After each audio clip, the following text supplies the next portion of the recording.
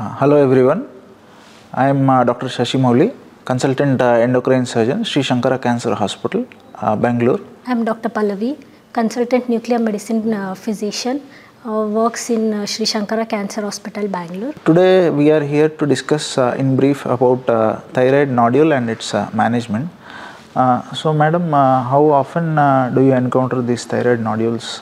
As we know, thyroid nodules are seen in 5% of the general population. Not all thyroid nodules are malignant. So most of the thyroid nodules are non-malignant, like 95% of the thyroid nodules. So only 5 to 10% thyroid nodules are malignant. So I would like to ask about the predisposition and risk factors for the thyroid nodules. So as madam has told this, the thyroid cancer is 7th most common cancer in whole world, and the predisposing factors or any risk factors include usually age, females, then obesity. This occurs usually in the age group of 30 to 50 years, but then it can happen even before and later on in the age. Also some radiation exposure, radiation hazards are there, so which can be a predisposing factor for thyroid cancer. Also some genetic syndromes are there which are very rare, but yes, it also can be associated with thyroid cancer. Now coming to the symptoms, so the symptoms, the patient usually presents with a nodule in the neck or swelling in the neck, be it in the center or in the one side of the neck. Now once such patient comes, usually they do come with some of the reports saying that this is a thyroid nodule, or else we do a clinical examination to find out if it is thyroid nodule or not. Along with that, during examination we also have some clinical tests to have a suspicion that if it is a malignancy or not, including some lymph nodes are involved or not, like that, and if it is locally aggressive, like stuck to the other structures. So depending on this, we have some suspicious features. After this, we send the patient for ultrasound test. Sir, how do we further proceed with the thyroid nodule once they present to you? Yeah. So what we do is we get ultrasound. That is the first basic test to know what sort of a nodule or in the thyroid it is. In ultrasound, we do get to categorize into various, there is a scoring system in which we know that whether it is going more towards a benign or a malignancy. Depending on that, we get a fine needle aspiration cytology, that is FNAC. It is a needle test from the nodule which is suspicious, and then that is sent to pathologists to see under a microscope, and then they categorize it either into benign or a malignancy. And then we further investigate if in case any further test locally advanced or anything is there, we do an extra imaging like CT scan or MRI, but not every patient requires that. Then accordingly, whether the patient also presents with the hypo or hyperthyroidism features, then we have to get some blood tests for thyroid function, and then once the report is out, we'll discuss with the patients. Sir, how do we treat these patients? What kind of surgery, chemotherapy, or radiation therapy? What kind of treatment we give? Yeah. So first of all, when we get the FNAC report, the needle test report, we'll get to know whether it is benign, that is non-cancerous, or cancerous. Only a set of few patients will have fall into neither benign nor cancer. These are treated in a very unique way. So if it is benign and the patient has no other symptoms per se, and if it is a smaller nodule like less than 4 centimeters, does not have any compressive features like difficulty in swallowing or any voice change, so we can still wait and watch for some patients. But it has to be very selective, it has to be proven that it is non-cancerous. But for those where we get it is suggestive or suspicious of any cancer, the treatment is definitely a surgery. The surgery depends on how big is the nodule and how many nodules are there, whether all are suspicious, and also depends on some lymph node involvement. In that way, we proceed for surgery. So once the surgery is done, we send this removed thyroid gland and along with the tumor to what we call as a biopsy or histopathology. Once that report comes, usually it is available in around 1 week's time. So once that is available, the most common thyroid cancer is a differentiated thyroid cancer, which comprises almost like 80 to 85% of the thyroid cancers. Depending on that, then we plan for further. So usually they require iodine therapy as an adjuvant.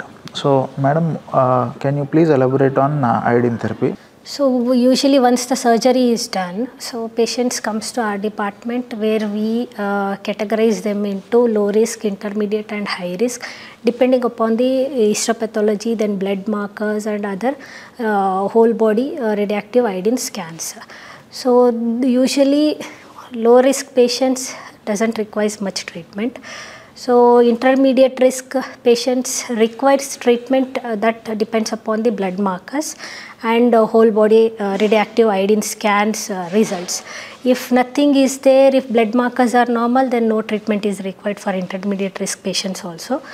Then if for intermediate patients where blood markers is a little bit high, then radioactive iodine scan shows some, we call it as uptake. So in the scan results where it shows uptake, those patients requires treatment. So we usually give them low dose, that is called as 30 millicurie, that is the radioactive iodine dose. Then comes to the high risk patients. High risk patients are those where it has spread beyond the thyroid gland, like lymph nodes or lungs or bones or other organs. Usually if it is in the lymph nodes, we have a particular fixed dose like 100 millicurie we will give. So if it is say if it has spread to lungs or other organs, then we have to give some 2 to 3 settings, that is within a gap of 6 months. So madam, is this something radiotherapy or is it different from radiotherapy, and do these patients also require some chemotherapy? This is different from radiation therapy. In radiation therapy, they give externally the radiation.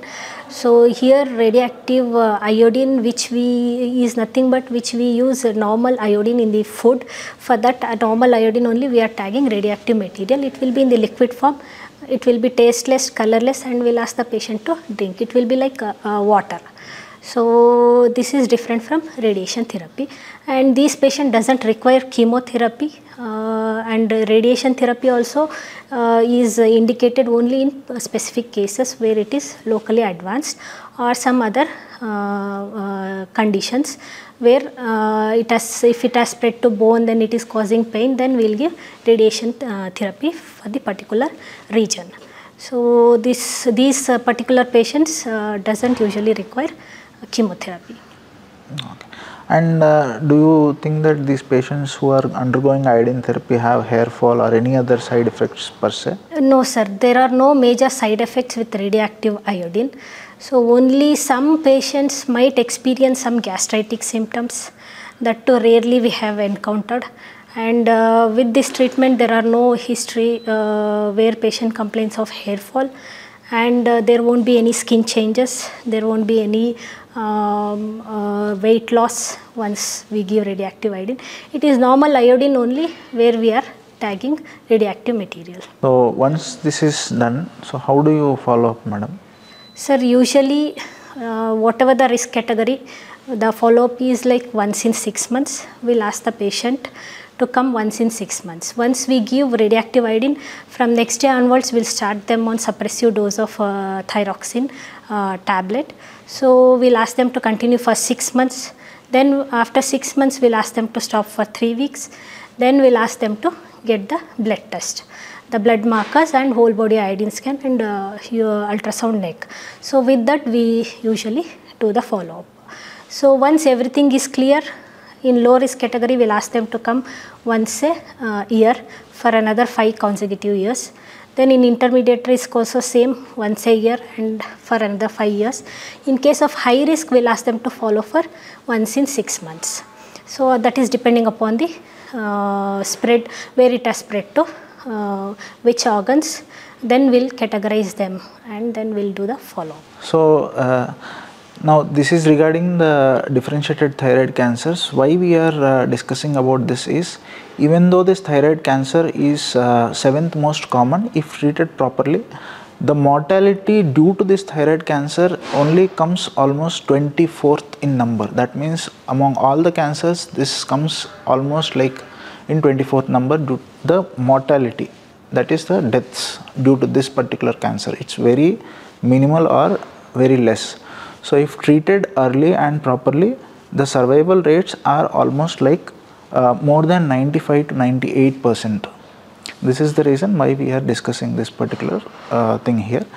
In case of any further queries, you can always reach to us at Sri Shankara Cancer Hospital, Bengaluru. Also, to know about these things in few more languages like Hindi, Telugu, Tamil, Kannada, Bengali, there are few more videos where the link description will be given along with this video. So you can also go through that to know more about in your language which you know.